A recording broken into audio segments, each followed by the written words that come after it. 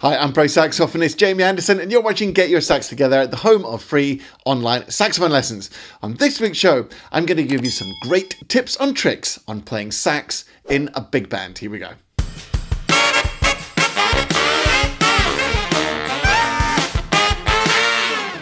If you want to improve not just your big band sax skills, but your sax skills across the board, then make sure you check out my free Saxophone Success Masterclass. The link is down there below. That's my free gift to you. It's an hour of solid teaching, zero fluff, taking you through a bunch of really cool stuff, which is really going to move your playing forward. So go and check out the Saxophone Success Masterclass. Also, if you want to go further and take your playing to the next level, then consider joining the Inner Circle membership. This is my private membership, where people get bonus content on YouTube videos, analysis of great classic solos, a wonderful community, special guests, a monthly Q&A, and all sorts of absolutely awesome stuff, which is really going to make such a big difference to your life. So go and check out the Inner Circle membership, which the link of which is in the description, and you can see it right there below. Okay, without further ado, let's move on to this big band saxophone stuff, and let's see if we can really improve your performance. Here we go.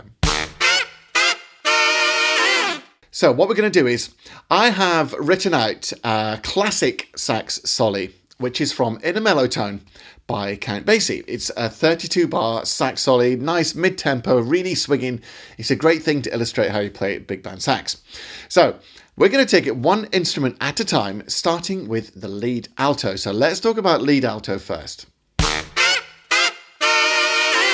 I'm sure it goes without saying, but if you're playing lead alto in the big band, then you are responsible for leading the entire sax section, although you are subservient to the lead trumpet. Okay, so lead trumpet, top of the tree, lead alto is following the lead trumpet, and then all the saxes are following both the lead trumpet and the lead alto. But in the case of a sax Soli, like we've got today, you are listening to the lead alto if you're playing any of the other saxes. So big responsibility on the lead alto. So what's going to make a great lead alto player?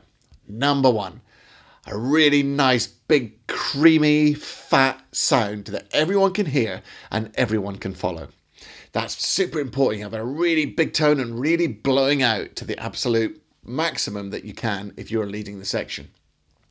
Second thing is to have impeccable timing, groove and swing. So the rhythm, okay? If you're playing lead alto, you're dictating the whole groove of the rest of the section. So you've really got to dig in to whatever style of music you're playing in the big band. You've got to lay it down exactly where it is and everyone else follows you. So the third thing you have to have is leadership, okay? You have to be the person in the section who's calling the shots.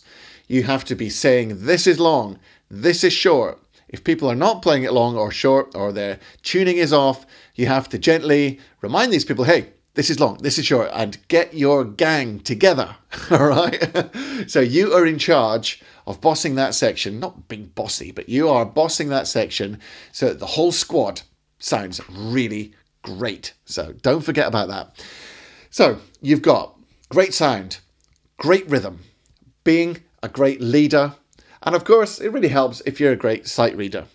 If you can sight read anything, it's really going to make a big difference to how well you do as a lead alto player, because you're not going to be rehearsing everything all the time, as I can tell you from bitter experience. So it helps to be a really good sight reader.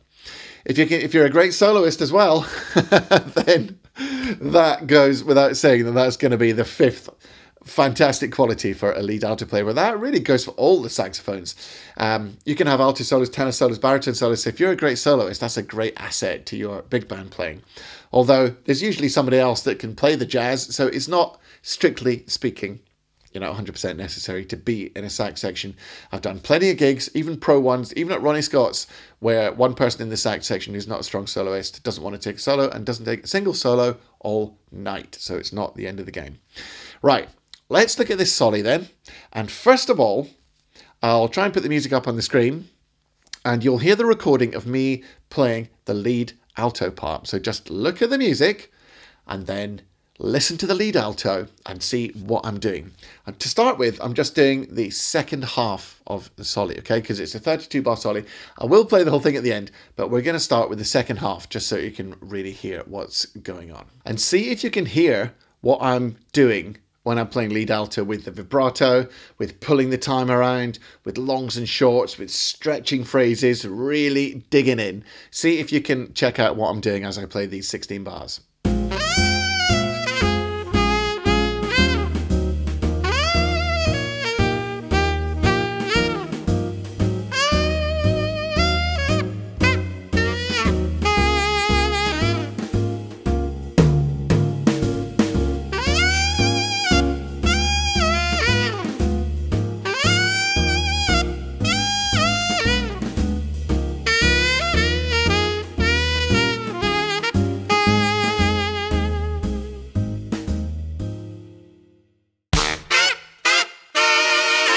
Now, let's talk about alto 2. So your job as alto 2 is to sit right under that lead alto. That's all you got to do. You don't have to lead anything. You don't have to dictate anything. Now, here's an interesting thing. You can play pretty much as loud as the lead alto. Why? Because you're playing notes which are lower. So the lead alto's line will automatically carry above yours. So if you play too quiet, there won't be any beef in that section. It'll just be all lead alto and it'll sound like one sax instead of 5. So trust me, because the lead alto is playing in the higher part, the lead alto will always cut through. So just tuck in, but make sure you play with a nice big full sound. Like always try and play as loud as the lead alto, but without overtly overpowering them. Right, let's get back to the Soli. We're going to play the same thing again, but now you're going to hear the rhythm section with just the 2 altos. And of course, it goes without saying, the key when you're playing a big band second alto is to be a perfect shadow for that first alto. Perfect match. You want to be, you want to be connected. So it's like one instrument.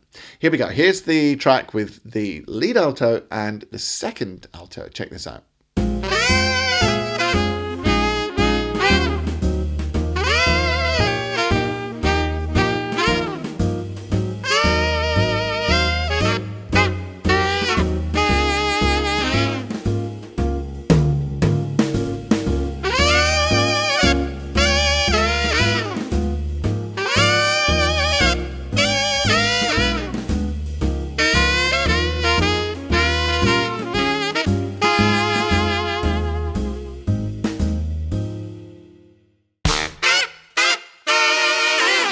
So the track that you're hearing today is in a mellow tone, and it's the Count Basie version, taken from the 1959 album Breakfast, Dance and Barbecues. It's like a live recording, I believe.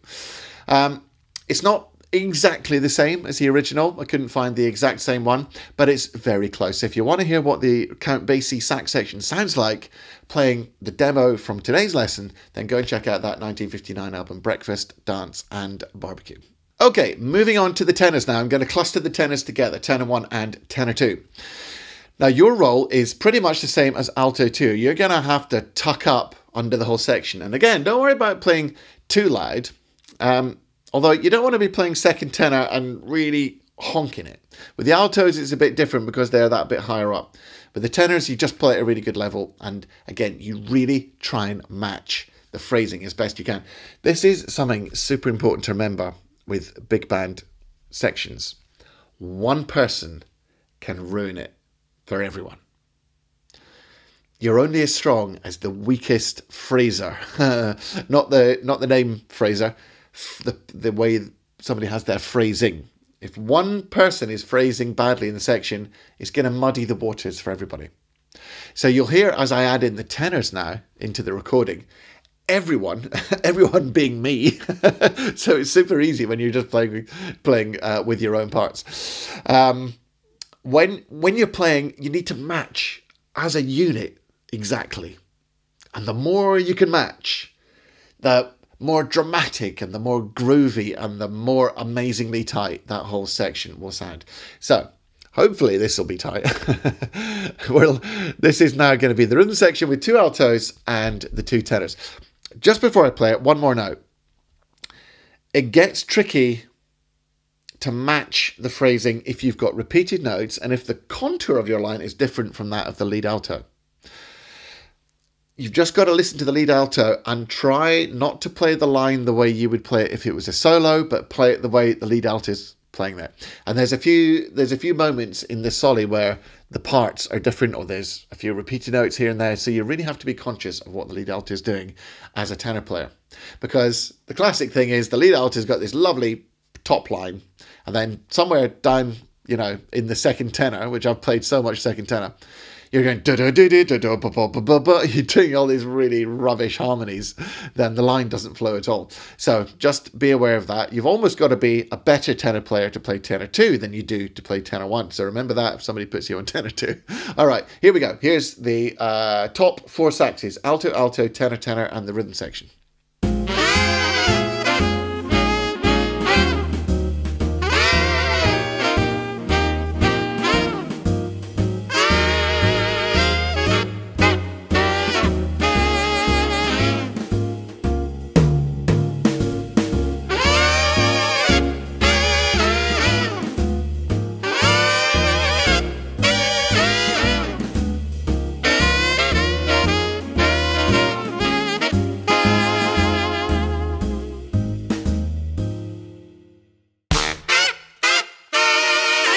Finally, let's talk about, which side is it? That side. Let's talk about that beast in the corner, the baritone. Now, the baritone is quite different from all the other instruments. Number one, very often the baritone in a sax soli is doubling what the alto is doing. You're doing exactly the same line in octaves. That's a very common way of writing. So you can kind of almost give it like the lead alto, as long as you're matching the lead alto player's phrasing and style. You can really give it one down there, because the baritone will get lost quite easily. And then occasionally, of course, the baritone is doing something independent. Quite often you'll have 4 saxes doing one thing and the baritone doing something else down here.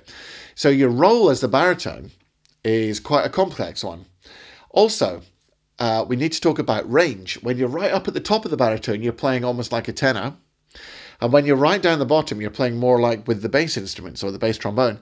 So you have to wear 2 hats as a baritone player, depending what register of the instrument you're in, which is another challenge. So baritone is actually very hard to play in a big band sax section. Almost as hard as the lead alto, I would wager. So let's add in the baritone on this 16-bar pattern. So now we've got the full sax section, and it should, fingers crossed, sound really great. Here we go.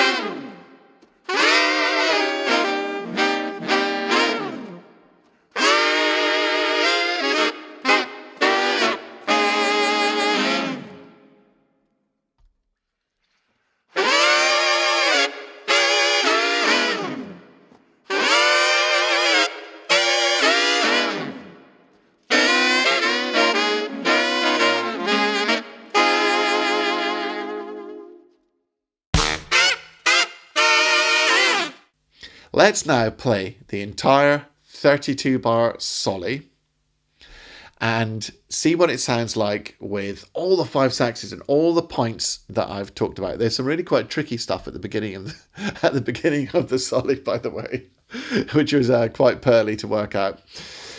So hope you enjoy it. Here it is. There's the finished product from the sax section.